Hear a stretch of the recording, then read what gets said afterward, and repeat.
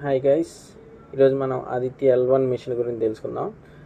So మన ఇప్పటి వరకు మన ఇస్రో చాలా మిషన్స్ సక్సెస్ఫుల్గా చేసింది. సో వాటి నేమ్స్ ఒకసారి అబ్జర్వ్ చేస్తే మనం సపోజ్ చంద్రయాన్ తీసుకుందాం. Chandrayaan is a Sanskrit word. Okay, so చంద్ర భగవానుడు. అదే మంగళయాన్ తీసుకుందాం, again Sanskrit word. Okay, Mars mission గురించి.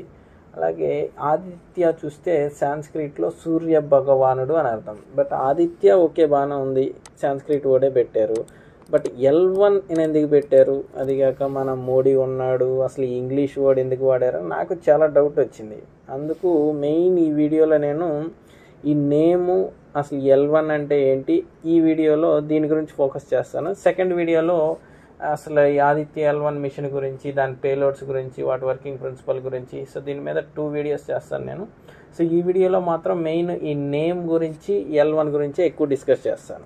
ఓకే, సో ఫస్ట్ ఆదిత్య-L1 మిషన్ అనేది మన ఇస్రో స్టార్ట్ చేసింది. రేపు సెప్టెంబర్ మంత్ 2 శ్రీహరికోట నుంచి లాంచ్ చేయబోతుంది యూజింగ్ PSLV-XL లాంచ్ వెహికల్ని యూజ్ చేసి. So September 2. సో అందరం ప్రతి ఇండియన్ ఖచ్చితంగా సక్సెస్ అవ్వాలని కోరుకుంటాడు. సో ప్రతి ఇండియన్, ఇందులో డౌట్ ఏమి ఉండదు. అసలు దీంట్లో అసలు ఈ ఆదిత్య-L1 నేమ్ ఎలా వచ్చిందో చూద్దాం ఫస్ట్ అసలు. ఓకే, సో ఈ నేమ్ గురించి స్టడీ చేయాలంటే L1 అంటే ఏంటంటే Lagrange point guys. Okay, Lagrange point. So Lagrange point అంటే ఏంటంటే ఎనీ 2 బాడీస్, అంటే ఏదైనా ఒక 2 బాడీస్ వాటికి గ్రావిటేషనల్ ఫీల్డ్ ఉంటే, సపోజ్ మనం ఎర్త్ తీసుకుంటున్నాం, ఎర్త్ నుంచి లాంచ్ చేస్తున్నాం కాబట్టి, సో సన్ మీదకి లాంచ్ చేస్తున్నాం. ఈవెన్ ఎర్త్కి గ్రావిటేషనల్ ఫోర్స్ ఉంటుంది, ఎట్ ద సేమ్ టైం సన్కి కూడా గ్రావిటేషనల్ ఫోర్స్ ఉంటాయి.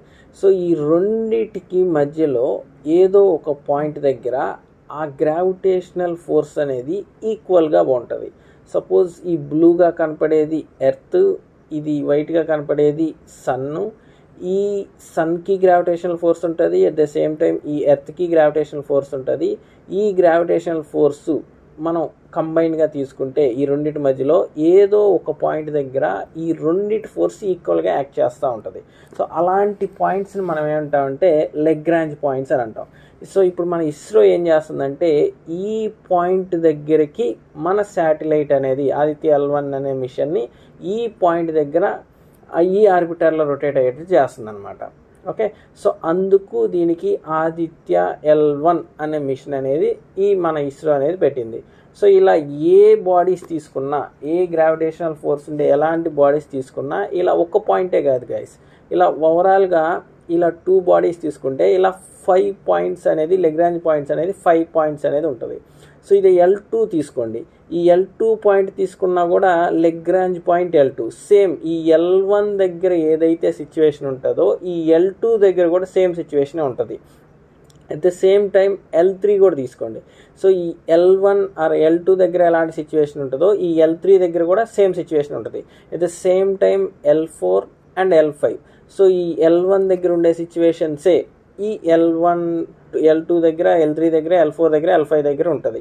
సో ఇప్పుడు మన ఇస్రో ఈ L1 అనే పాయింట్ దగ్గర ఎందుకు తీసుకుందంటే, L1 అనే పాయింట్ దగ్గరికి మనం శాటిలైట్ అనేది పంపిస్తే అక్కడ మనం చాలా తక్కువ సెంట్రిపిటల్ ఎనర్జీ యూజ్ చేసి, లేదంటే మినిమం సెంట్రిపిటల్ ఎనర్జీ యూజ్ చేసి మన ఏదైతే ఈ శాటిలైట్ ఉందో ఈ శాటిలైట్ని ఈ సన్ని స్టడీ చేయడానికి యూజ్ చేయొచ్చు అనమాట. ఓకే, ఎందుకంటే అక్కడ ఆ 2 ఆబ్జెక్ట్స్ యొక్క గ్రావిటేషన్ ఫీల్డ్ అనేది ఈక్వల్గా యాక్ట్ అయ్యింది. సో ఇలా ఈక్వల్గా యాక్ట్ అయ్యేటప్పుడు చాలా తక్కువ సెంట్రిపిటల్ ఎనర్జీతోనే మనం ఈ మన శాటిలైట్స్ని ఈ సన్ని స్టడీ చేయడానికి యూజ్ చేయొచ్చు అనమాట. ఓకే, బాగానే ఉంది. L1 దగ్గర ఎలాంటి సిచ్యువేషన్ ఉంటుందో L2 దగ్గర ఉంటుంది, L3 దగ్గర ఉంటుంది, L4 దగ్గర ఉంటుంది, L5 దగ్గర ఉంటుంది. So why only చూజ్డ్ ISRO L1 point అంటే, L1 అనే పాయింట్ దగ్గర తీసుకుంటే ఎలాంటి డిస్టర్బెన్స్ లేకుండా 24/7 ఇంటూ 365 డేస్ ఈ సన్ అనేది స్టడీ చేయడానికి చాలా పాసిబిలిటీ ఉంటుంది compare to other Lagrange points. అందుకు మన ఇస్రో తీసుకున్న పాయింట్ వచ్చేసి ఈ L1 అనే పాయింట్. సో ఒక్కసారి ఈ డిస్టెన్స్ కూడా మనం స్టడీ చేస్తే మన ఇది చూడండి ఒకసారి, మన Aditya machine L1 trajectory. So ఈ బ్లూలో కనపడేది మన ఎర్త్, ఈ L1 అనే దగ్గరికి ఇప్పుడు మనం పంపించాలనుకుంటున్నాము. ఓకే, సో మన ఎర్త్ దగ్గర నుంచి ఈ L1 అనే పొజిషన్కి డిస్టెన్స్ ఎంత ఉంటుందంటే ఆల్మోస్ట్ 1.5 మిలియన్ కిలోమీటర్లు, అంటే 15 లక్షల కిలోమీటర్లు. ఓకే, సో ఇంత డిస్టెన్స్లోకి ఇప్పుడు మన Aditya-L1 అనే మిషన్ పంపిస్తున్నాం. సో వన్స్ రేపు సెప్టెంబర్ 2 అనేది లాంచ్ చేస్తే ఈ L1 ఈ పొజిషన్లోకి వెళ్ళటానికి మన Aditya-L1కి ఎంత టైం పట్టిద్ది అంటే ఆల్మోస్ట్ 4 months పట్టిద్ది. సో రేపు సెకండ్ సెప్టెంబర్ ఓన్లీ లాంచ్ చేస్తున్నాం. అది ఆ ఆర్బిటర్ L1 ఆర్బిటర్లోకి వెళ్ళటానికి ఎంత టైం పట్టిద్ది అంటే 4 months టైం పట్టిద్ది. 15 లక్షల కిలోమీటర్లు కదా అది. సో ఒకసారి మనం ఆ ఎర్త్ నుంచి మనం ఫస్ట్ ఎలా పంపిస్తామంటే ఎర్త్ యొక్క లోయర్ ఆర్బిట్లలోకి మనం ఫస్ట్ పంపిస్తాం అనమాట మన శాటిలైట్ Aditya-L1ని. దాని తర్వాత మనం ఇంజెక్షన్ చేస్తూ దీన్ని ఎలిప్టికల్ ఆర్బిట్లోకి కన్వర్ట్ చేస్తాం మన శాటిలైట్ని. ఇలా ఎలిప్టికల్ ఆర్బిట్లోకి కన్వర్ట్ చేస్తూ ఫస్ట్ ఎక్కడికి వెళ్తామంటే ఎర్త్ SOI ఎగ్జిట్లోకి వెళ్తాం. ఓకే, SOI అంటే ఏంటంటే spear of influence. Okay, gravitational spear of influence SOI means. So ఈ ఎగ్జిస్టెన్స్ ఎర్త్ SOI ఎగ్జిస్టెన్స్లోకి వెళ్తాం. సో దీని తర్వాత ఇమ్మీడియట్గా మనం ఏ ఫేజ్లోకి వెళ్తాం అంటే క్రూయిజ్ ఫేజ్లోకి ఎంటర్ అవుతాం అనమాట. సో నెక్స్ట్ క్రూయిజ్ ఫేజ్లో నుంచి ఫైనల్గా మన ఈ L1 ఫేజ్లోకి వెళ్తాం. సో గైస్ ఇక్కడ వన్ మోర్ పాయింట్ ఏంటంటే మనం ఆల్మోస్ట్ ఎర్త్ దగ్గర నుంచి L1 దగ్గరికి వెళ్తున్నాం కదా, ఇది ఆల్మోస్ట్ 1.5 మిలియన్ కిలోమీటర్స్ కదా, అంటే 15 లక్షల కిలోమీటర్లు కదా. సో ఈ డిస్టెన్స్ దేనికి ఈక్వల్ అంటే ఈ డిస్టెన్స్ని ఒకసారి మనం కంపేర్ చేస్తే మన ఎర్త్ నుంచి సూర్యుడి దగ్గరికి ఎంతైతే డిస్టెన్స్ ఉంటుందో ఆ డిస్టెన్స్లో మనం జస్ట్ 1% డిస్టెన్సే మూవ్ అయ్యి అంటే L1 డిస్టెన్స్ తీసుకుంటే టోటల్ ఎర్త్ నుంచి సన్కి ఎంతైతే డిస్టెన్స్ ఉంటుందో అది దాంతో కంపేర్ చేస్తే ఇప్పుడు మనం L1 దగ్గరికి వెళ్ళే డిస్టెన్స్ ఎంత అంటే ఓన్లీ 1% డిస్టెన్సే అది. సో సపోజ్ ఎగ్జాంపుల్గా తీసుకుంటే మనం ఎర్త్ దగ్గర నుంచి సన్ దగ్గరికి ఆల్మోస్ట్ ఒక 100 కిలోమీటర్స్ ఎగ్జాంపుల్ గైస్ 100 కిలోమీటర్స్ ఉందనుకుంటే అదే ఎర్త్ దగ్గర నుంచి L1 వరకు ఎంత డిస్టెన్స్ అంటే 1 కిలోమీటరే. అంటే ఇక్కడ 1% ఆఫ్ ది డిస్టెన్స్ దగ్గరికే మనం వెళ్ళి స్టడీ చేస్తున్నాం. ఓకే, సో ఎర్త్ దగ్గరికి వెళ్ళాలంటే ఆల్మోస్ట్ 150 మిలియన్ కిలోమీటర్స్. సో ఇప్పుడు మనం వెళ్ళేది ఎన్ని కిలోమీటర్స్? Only 1.5 million kilometres.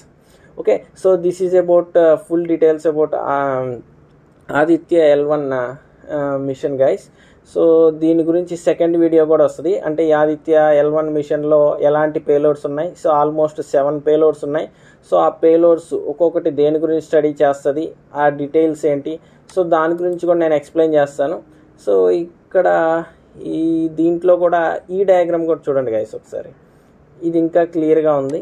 ఇది మన ఎర్త్ చుట్టూ మూన్ రొటేట్ అవుతూ ఉంటుంది. ఓకే, ఇక్కడెక్కడో సన్ ఉన్నాడు. ఈ సన్కు మధ్యలో ఈ L1 అనే పాయింట్ ఉంది, లెగ్రాంజ్ పాయింట్ L1 అనే పాయింట్ ఉంది. సో ఇప్పుడు మనం ఎర్త్ దగ్గర నుంచి మన Aditya-L1 మిషన్ని ఈ L1 అనే ఆర్బిటర్లో రొటేట్ చేస్తున్నాం. ఓకే, సో ఈ డయాగ్రామ్ చూస్తే మీకు క్లియర్గా అర్థమై ఉంటుంది. సో అలాగే ఇలాంటి లెగ్రాంజ్ పాయింట్స్ టోటల్గా 5 ఉంటాయి. బట్ మనం ఇస్రో పంపించేది ఎక్కడికంటే L1 అనే పాయింట్ దగ్గరికి. ఓకే, సో ఈ డయాగ్రామ్ కూడా చూడండి guys. This is earth and this white one is moon and ఈ L అనేది లెగ్రాంజ్ పాయింట్, ఇక్కడెక్కడో సన్ ఉంటాడు. సో ఇక్కడికి మనం మన శాటిలైట్ పంపించి ఈ సన్ని స్టడీ చేస్తున్నాం. Okay, thank you guys, thank you for watching my channel. So ఇలాంటి వీడియోస్, ఇలాంటి ఇన్ఫర్మేషన్ వీడియోస్ మీకు ఏమన్నా నచ్చితే సో నేను ఎప్పుడు అప్లోడ్ చేస్తూనే ఉంటాను. కొంచెం సపోర్ట్ చేయండి గైస్, లైక్ చేయండి, సబ్స్క్రైబ్ చేయండి. Thank you for watching my video.